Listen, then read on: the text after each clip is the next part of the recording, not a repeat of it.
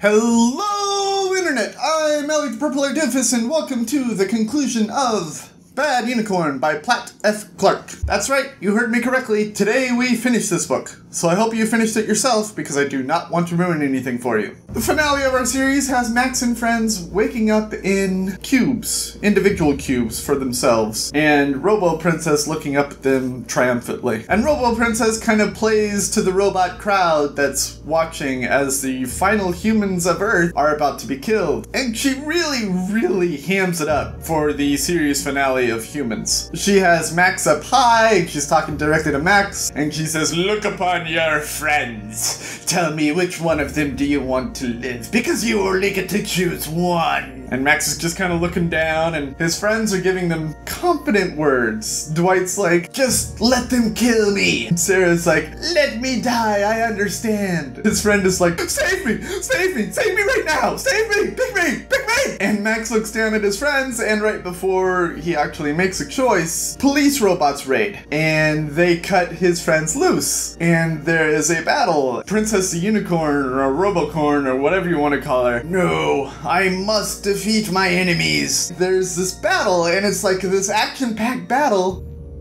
Let me just say this, Internet. Endings are tough. Endings are really tough. And this one's not the best. So Princess the Robocorn is really mad, and she's trying to kill all of the humans. And Max has this moment where he remembers talking with the Wes from last section, where the Wes says, "Just relax and listen."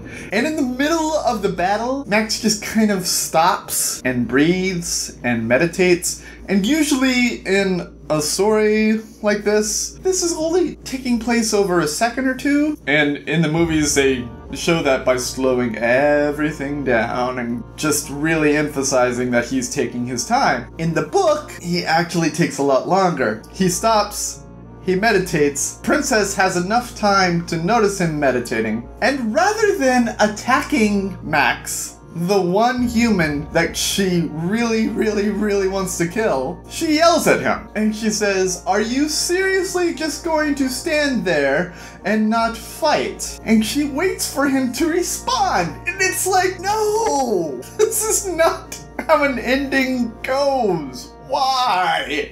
And Max doesn't have the codex right now. The codex was lost in the firestorm last section. And he's sitting there meditating, and suddenly the magic just kind of clicks for him. He magically reworks Princess's programming, since she's essentially a robot now, and makes it so that she hungers for robots instead of humans. And Princess goes around and starts killing robots. And that's very satisfying, but it was just that moment where he was stopping and meditating for so long, and the enemy wasn't attacking, they were just kind of yelling at him like, "Hey, do something, characters!" After that battle, Max and his friends are stuck in the future for months on end. Probably pretty close to a year. Stuck in the future. And they are stuck with the Frobbits, and they're learning to cope with life. Max's friends are trying to be as comforting as possible to Max, letting him know that they know it's going to take time in order for him to figure out how to get them back home.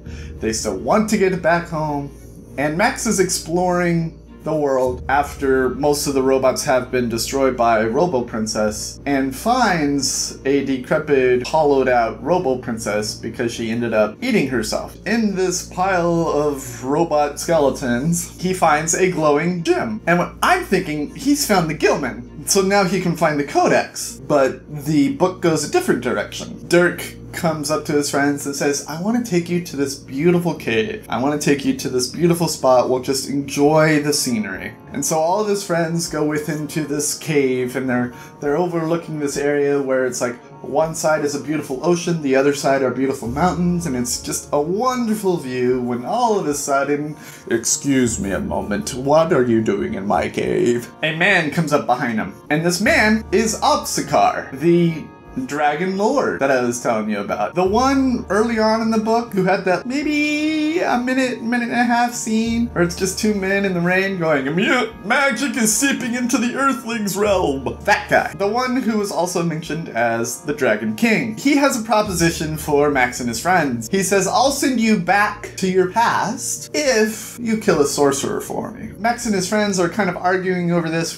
They're like, we're not really killers. We don't really kill people. But before they can come to an agreement, the sky starts turning dark and lightning starts striking everywhere. You don't look like a dragon. And Alpsicard kind of leaps off a cliff and a dragon appears. And it's and as the lightning is striking, the dragon shoots black clouds from his mouth. The black clouds surround Max and his friends, and they are vanished from our distant future. The final chapter is probably a page and a half to 2 pages long. It's Max and his friends, and they're hanging upside down in this goblin's kitchen. And this goblin is fixing to eat Max and his friends. She says, I think you,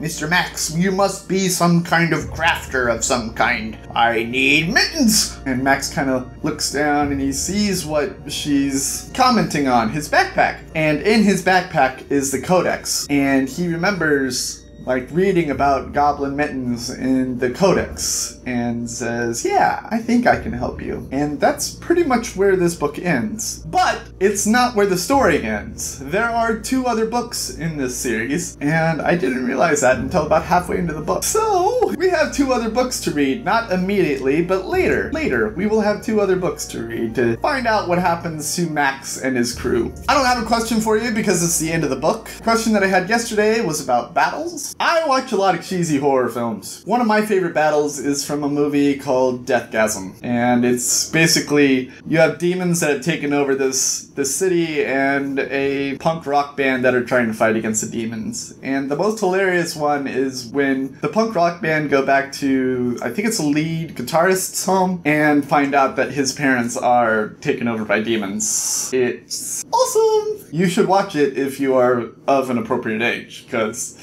it's hilarious, but adult. Do not forget that the next book that I will be reading is Stephen King's The Gunslinger. Go out and grab it by any legal means necessary. Borrow it from a friend, borrow it from a library, buy it at a bookstore, buy it on a Kindle. I don't care what you do as long as it's legal and you read it before I ruin it for you. I've been Elliot the Purple Haired Doofus reminding you to watch the Pajama Radius, and I will see you all in the beginning of The Gunslinger by Stephen King. Toodles!